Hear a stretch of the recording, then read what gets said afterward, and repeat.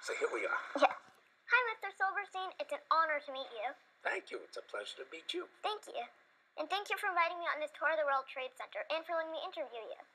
Okay. I'm delighted to have this happen. Thank you. I'm delighted too. Good. Who or what inspires you?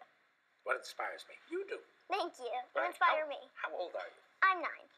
9 years old. Well, I think it's just wonderful. You inspire me to dream big.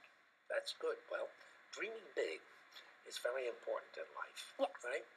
So, you can always, it's much easier to dream small, but to dream big is very challenging and it's very exciting.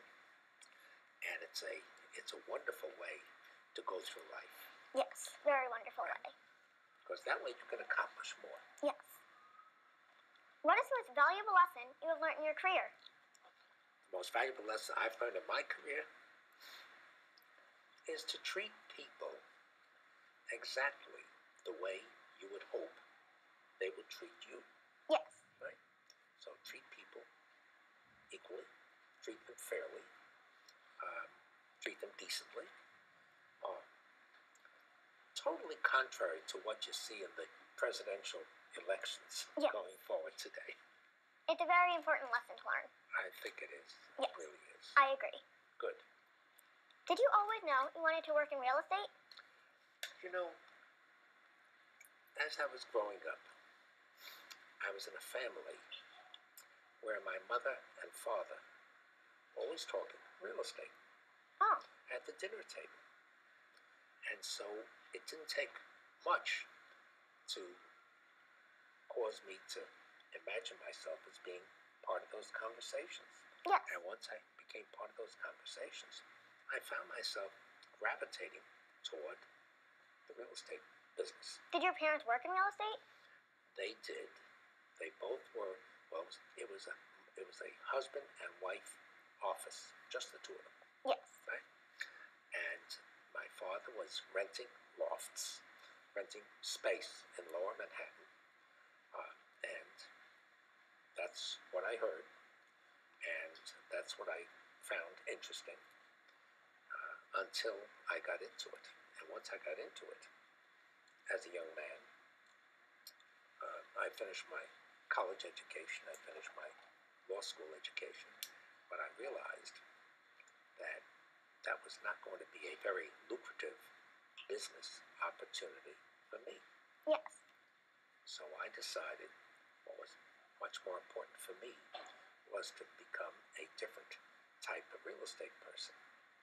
So instead of renting space, loft space, such as they were doing, I felt it would be much better if I could become an owner of buildings. And so I said to my father, I said, Dad, I think we have to become an owner as opposed to being brokers. And so ultimately, that's what we did. We became owners. That was the right decision. It turned out to be very much the right decision. What is something hardly anyone knows about you? Well, what is something hardly anybody knows about me? Well, I love to get into a rowing shell and go for a row. Oh. Right? So you see rowboats on Central Park's lake, for example. But I like to get into a rowing shell that's meant to go quite swiftly through the water. I enjoy that a great deal. Yes. It sounds very fun. It is fun. Yes. What do you enjoy doing when you aren't working? What do I do when I love listening to classical music. Yes. Right? Because I grew up in a house where my father put me and my sister to sleep as we were growing up with piano music by Chopin. So I would always hear Chopin etudes, Chopin mazurkas, Chopin waltzes, Chopin sonatas.